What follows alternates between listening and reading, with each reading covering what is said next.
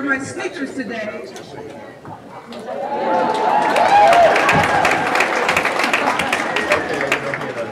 Because I am so excited for all the movies we're going to see today. And I'm excited for all the movies in the festival.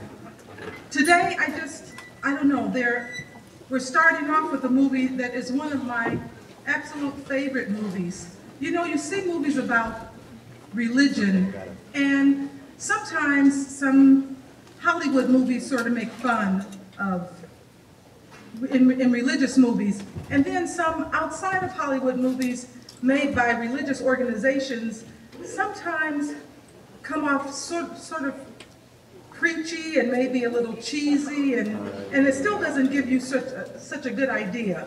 And you don't have to be religious. For instance, one of my favorite movies of all time is The Apostle with Robert Duvall. Yes. And to me, this movie is sort of the equivalent, the female equivalent of that movie. Because we see a woman who is wrestling with faith and with trying to find, she wants to find that transcendent moment of communing with God and really being a believer, and yet not knowing if she can measure up to that. There's a scene in the movie that Roger talks about elevation. And we find it when we see people who are good, not necessarily a happy movie, but just people who are good, or people who are truly searching for something, or people who have really good hearts.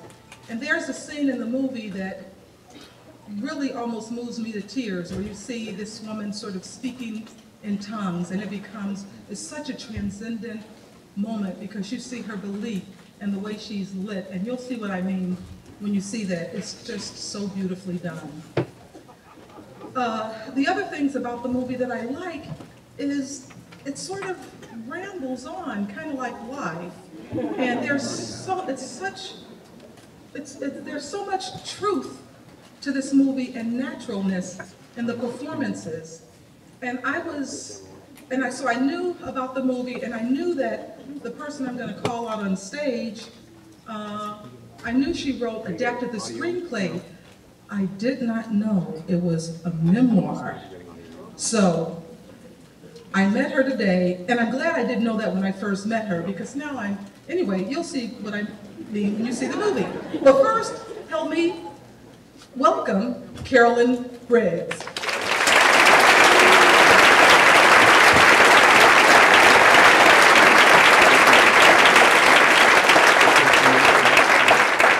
Thank you.